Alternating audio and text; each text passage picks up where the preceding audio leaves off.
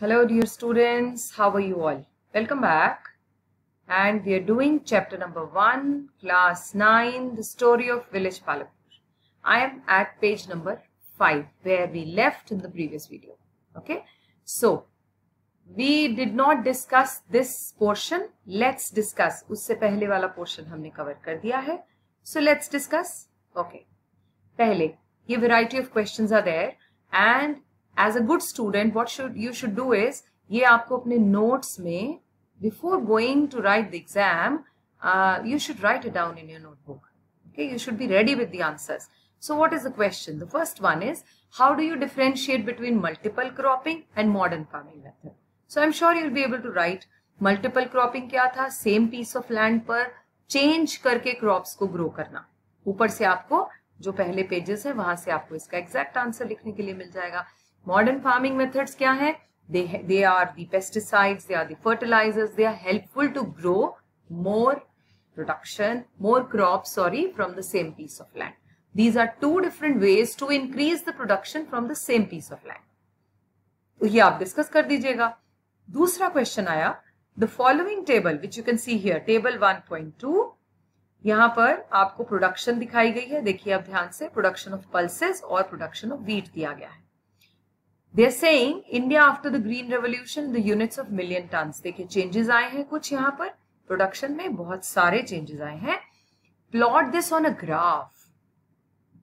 Alright, यहाँ आ गए जी. Plot this on a graph. Was the green revolution equally successful for both the crops?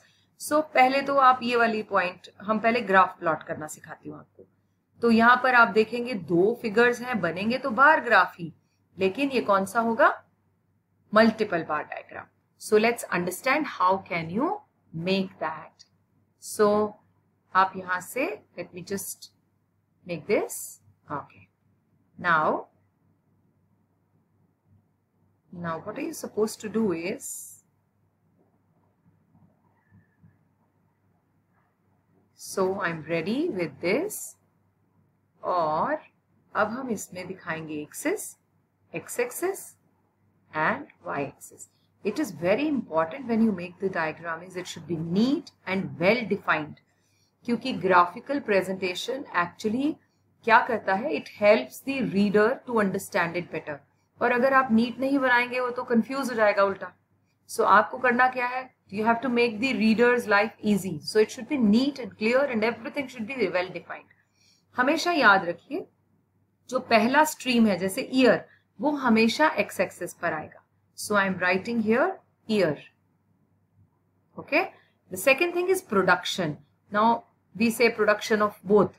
Okay. So I'm just writing in short because there's no space. Production of wheat and rice. Right? Okay. अब देखिए years है. So हम यहाँ से, यहाँ आपके graph पर ऐसे बॉक्सेस बने होते हैं बच्चों. So मैं उनको जरा सा यहाँ पर हाईलाइट कर रही हूँ. So I will make only for first 2 years and rest is your homework. You must complete and make it in your notebook. Got it? देखिए अब क्या है, इसमें दो हैं, पल्सेस भी हैं और व्हीट भी है, 65 से 66. So आप पहले दो बॉक्सेस जो हैं वो अलॉट करेंगे 1965 एंड 66 को. ऑलराइट, चलिए. ओके, अब आते हैं आगे. Wait a second. हाँ, ये देखिए, फिर आपको एक बॉक्स छोड़ना होता है क्योंकि बार डायग्राम्स हैं, ये एक दूसरे से जुड़े हुए नहीं होते. फिर नेक्स्ट 2 बॉक्सेस क्या हो जाएंगे बच्चों? 1970 से 71. अब आएंगे इन नंबर्स पर. आपको जब भी ग्राफ बनाया जाता है आपको लीस्ट और हाईएस्ट नंबर चाहिए होता है. तो सबसे छोटा नंबर दोनों में 10 है, highest number 86. So I think अगर मैं 10 के गैप से भी 90 तक बनाऊं तो मेरा काम आसान हो जाएगा. सो आप उसे इक्वली डिवाइड कर देंगे और इस तरह से नंबर्स को प्लॉट करेंगे. so, यहाँ आ जाएगा 40, here it will be 50. It is becoming a little messy because I have less space. It's okay, you can adjust. And then 70, 80 and 90. Got it? चलिए, फर्स्ट टावर कहाँ बनेगा?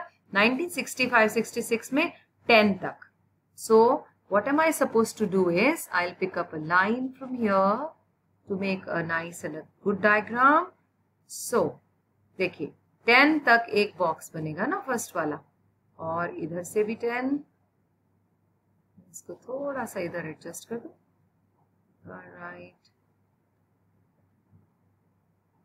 ऑलराइट, और इसके ऊपर मैंने ये फिट कर दिया.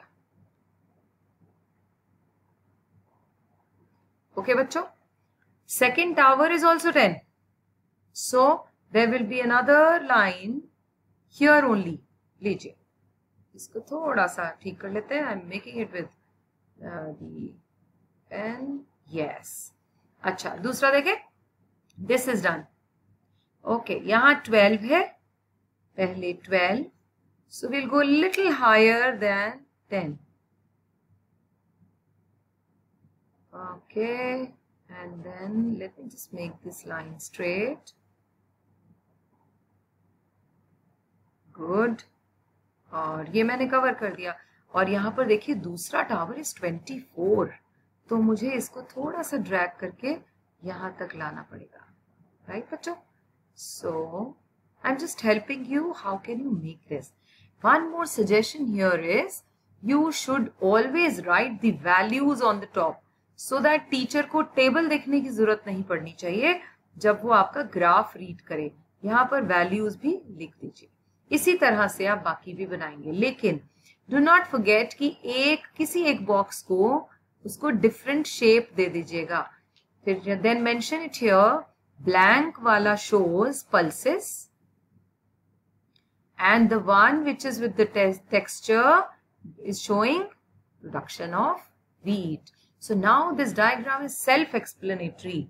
I'm sure you'll be able to understand and draw. इसके बाद के जितने भी आप एक बॉक्स छोड़ के फिर नेक्स्ट ईयर आ जाएगा, फिर एक बॉक्स छोड़ के आ जाएगा, इस तरह से आप बना दीजिएगा और इसे कंप्लीट करके जरूर देखिएगा. Alright, so this was all about the diagram. हम इसके क्वेश्चंस इसी वीडियो में कवर करेंगे. यहाँ पर देखिए आगे, ये modern farming method require the farmers to start with more cash then before. Do you agree with this? Why? सो आप बता देंगे. क्योंकि मॉडर्न फार्मिंग मेथड्स में आपने पढ़ा था ना ऊपर कि उसको जो ये पंजाब हरियाणा के लोग हैं इन्हें क्या खरीदना पड़ा?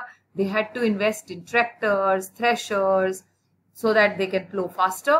तो उन्हें मशीनरी बाय करनी पड़ती है, उन्हें फर्टिलाइजर्स खरीदने पड़ते हैं, पेस्टिसाइड्स खरीदने पड़ते हैं. So that is why they want more money then before. Rather seeds भी पहले नहीं खरीदते थे, अब तो सीड्स भी खरीदने पड़ते हैं.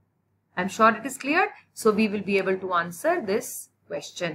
Now the next is activity which you can do it with your teacher because it's a field visit and वहां पर आपने क्या क्या इसके बारे में ऑब्जर्व किया, कौन से टाइप के इरिगेशन सोर्सेज वहां पर थे, ये सब बातें आप उसमें नोट कर देंगे.